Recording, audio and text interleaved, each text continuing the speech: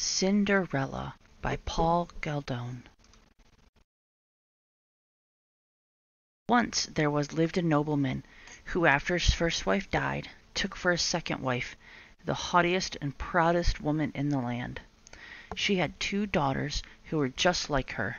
The nobleman himself had a daughter who was sweet and as kind as her own mother had been. The stepmother was jealous of her husband's daughter, for the girl's goodness made her own daughter seem even more unpleasant.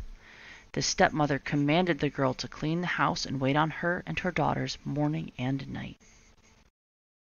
While the girl slept in the attic on a straw mat, her stepsisters had fine rooms with soft beds and tall mirrors in which they could admire themselves from head to foot. She suffered all patiently, never complaining to her father. When her daily work was done, she would rest by the chimney amongst the ashes, and her sisters gave her the names Cinderella. Cinderella, in her shabby clothes, was far more beautiful than her richly dressed stepsisters. That year the king's son gave a ball and invited all the notables from far and near, including Cinderella's stepsisters. They were soon busy choosing their gowns, petticoats, and headdresses that would be most becoming on them. This made more work for Cinderella, for it was she who did the mending and ironing.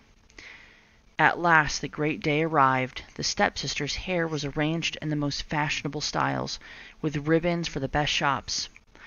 The stepsisters called Cinderella for advice, since they trusted her help in making them look their best. While she waited on them, they asked, "Cinderella, would you not like to go to the ball?" "Oh, you are making fun of me," she replied. "It's not such a place for such as I." "You're right," they said. "People would laugh to see such a cinder maid at the ball." Cinderella was too sweet to be angry with them, but as she watched them set out for the ball, she could no longer hold back her tears. Suddenly her godmother, who was a fairy, appeared. "What's the matter, child?" she asked. I wish I could," was all Cinderella could say through her sobs. "You wish you could go to the ball, isn't that so?" "Yes," Cinderella agreed, and sighed sadly. "Well," said the godmother, "just be a good girl, and I will see that you go. First," she said, "run to the garden and bring me a pumpkin." Cinderella hurried to find one and brought it to her godmother, who struck it with her wand, and instantly it turned into a fine golden coach. Then her godmother opened the mouse trap and released 6 live mice. She gently tapped each one with her wand. At once the mice became elegant set of fine dapple gray horses. "Now I must find something to change into a coachman," said the godmother. Cinderella brought out the rat trap, and in it were 3 huge rats. The godmother chose the one with the longest whiskers. When she touched it with her wand, it became a fat, jolly coachman, who had the smartest mustache to be seen. "Now," she said to Cinderella, "go to the garden, child, and bring me the 6 lizards hiding behind the watering pot." The lizards were turned into footmen, dressed in gleaming livery. They stood in position around the coach as if they had been doing nothing else all their lives. The godmother then said to Cinderella, "Now you have a coach fit to carry you to the ball. Aren't you pleased?" "Oh, yes," cried Cinderella, "but can I go there as I am in these nasty rags?" Her godmother waved her wand over Cinderella and turned her tattered clothes into a gown set with sparkling jewels. Her shoes were a pair of glass slippers, the prettiest in the world. Cinderella's godmother warned, "You must leave the ball before midnight, or the coach will once again be a pumpkin, the horses will be mice, the footmen lizards, the coachman a rat, and your clothes will become rags as before."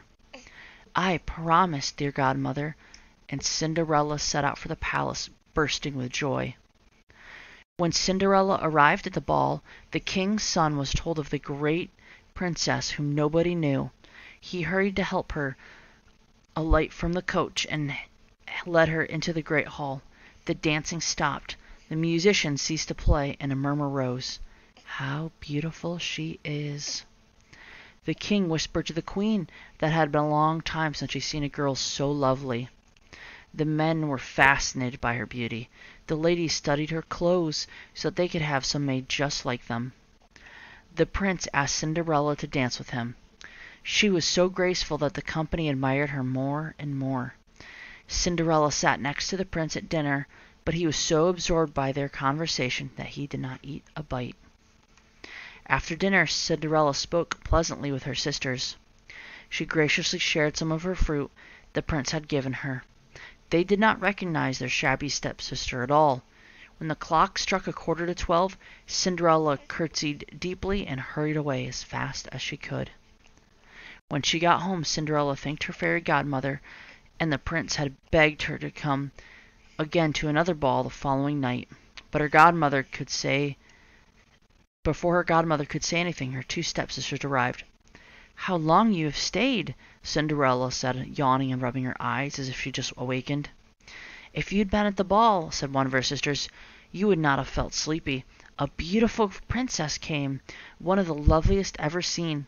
She was so polite and even visited with us, but her name is a mystery. The prince would give anything to know who she is." Cinderella was secretly delighted. She smiled and said, "The princess must have been very beautiful indeed. How fortunate you have been. Oh, please, couldn't you lend me a plain gown so that I might go to the ball and see her too?" "Well, really," cried her haughty stepsister, "lend my clothes to a dirty cinder grub like you? I'd be a fool." Cinderella had expected such an answer. The next day the two stepsisters were again at the ball, and so was Cinderella. The prince spoke so kindly to her and stayed by her side all night. Cinderella forgot all about her godmother's warning. Suddenly she heard the clock strike midnight. She fled the ballroom. The prince followed her, but all he found was one of the little glass slippers. The guards at the palace gates had seen no one leave but a girl in ragged work clothes. Cinderella arrived home quite out of breath. Nothing at all of her finery was left but the mate of her slipper she had lost. When the sisters returned from the ball, Cinderella asked if the fine lady had been there. They told her yes, but at the stroke of midnight she fled in such a haste that she dropped one of her little glass slippers, the prettiest in the world. The prince had picked it up and sat gazing at it for the rest of the night. "He must be deeply in love with a beautiful princess," said the younger stepsister. Which was true. For a few days later, the king's herald read a proclamation that the king's son would marry the girl whose foot the slipper fit. The prince's messengers went about trying the slipper on all the women in the land. It was even brought to the two stepsisters. Neither could force her foot into the slipper. Finally, Cinderella laughed and said, "Why not let me see if it will fit me?" The sisters sneered, but the king's messenger said it was only fair. As he placed the slipper on her small foot, he saw that it fit snugly as if it had been made of wax. Then, the amazement of the sisters, Cinderella drew the other slipper from her pocket. Suddenly, Cinderella's godmother appeared and turned her rags into a gown even more magnificent than the ones she had worn before. The two sisters begged Cinderella's pardon for treating her so badly. Cinderella hugged them and said she still loved them with all her heart, and asked them to always love her. Cinderella was taken to the young prince, and a few days later they were married. Cinderella, who was as good as she was beautiful, brought her two stepsisters to live at the palace as well, and soon they married two great lords of the court. The end.